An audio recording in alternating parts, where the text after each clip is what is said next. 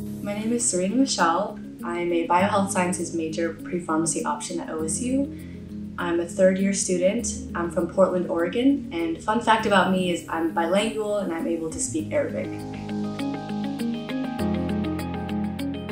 BioHealth Sciences is the best major for me because it's really general. It doesn't limit me to one thing, and I'm able to see all of the different majors I can go into, meet a bunch of different people and get perspectives. I came in with a BioHealth Sciences major and pre-pharmacy option, but I didn't want to do that at first. So I took up different classes to experiment. I never actually committed to changing my major, but I did consider other options. My most memorable science experience at OSU has got to be, it's probably gonna sound weird, but organic chemistry.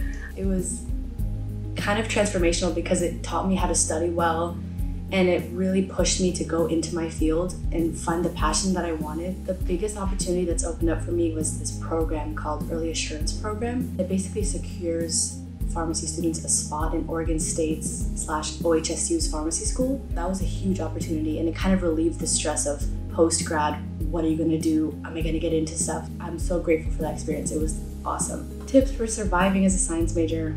I would say be invested in the material because you're gonna struggle a lot in the science field. In a good way, it should be stuff you like. Study to actually learn it as opposed to just getting an A on an exam. Find good people around you who have the same interests and get together with them, make connections. It's really a community-based kind of field, science in general.